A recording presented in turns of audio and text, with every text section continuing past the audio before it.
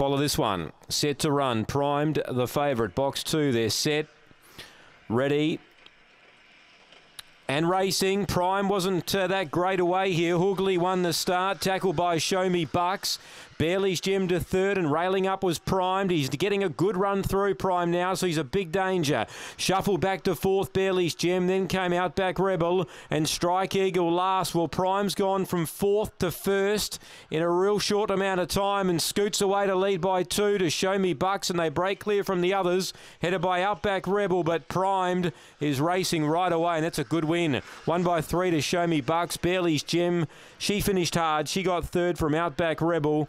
Then Hoogley, last in Strike Eagle, and the time is a new PB, 30 and 43, and that is a terrific win. Primed, the money went on to say that it was just about unbeatable, and although it sat fourth early, it just really railed hard down the back, and they couldn't hold it. He just kept running Primed for Jack Trengove, who continues that very good form he's got at the moment as a trainer, Jack. Strike rate's exceptional. 7 seconds, Show Me Bucks. 8 third, Barely's Gem, and 5 Outback Rebel gets 4, 30 and 43 the time.